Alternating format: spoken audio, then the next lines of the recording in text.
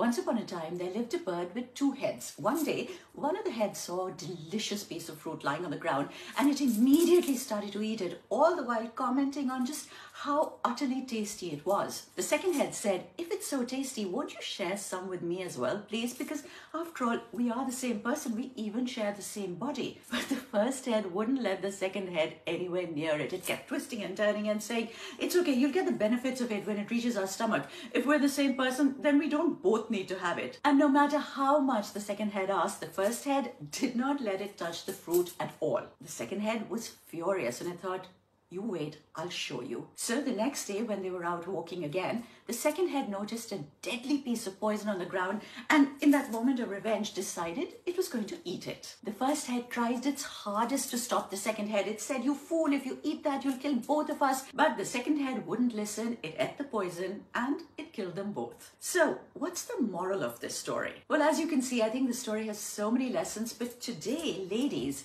I'm going to actually make the story about a lesson that we need to learn as women. You know, they say that women can be each other's worst enemies, and unfortunately, a lot of the times that's very true. So ladies, here's the thing. You know, we are all connected, which means that if you stand up for the rights of even one woman, it has a ripple effect and eventually we all get the benefits of those rights. Similarly, if you cut down even one woman, that also ripples out and eventually that same disempowerment belongs to all of us. So I guess for me, the moral of the story is that if you cut down your community, no matter what that community is, you cut down that community, you cut yourself down as well.